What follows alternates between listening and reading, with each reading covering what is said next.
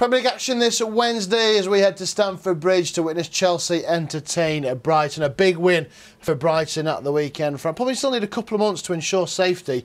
But what can we say about Chelsea? Very, very fortunate to get that win at Cardiff.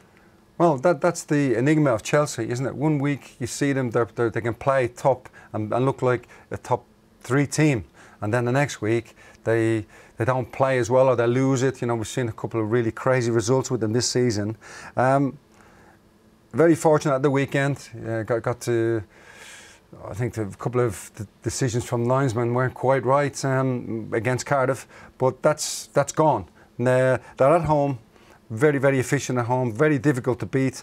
Brighton, what about their away record? We've got to look at that and say, really, realistically, do you think they can turn things around? I mean, they've been living off the home record since they got promotion.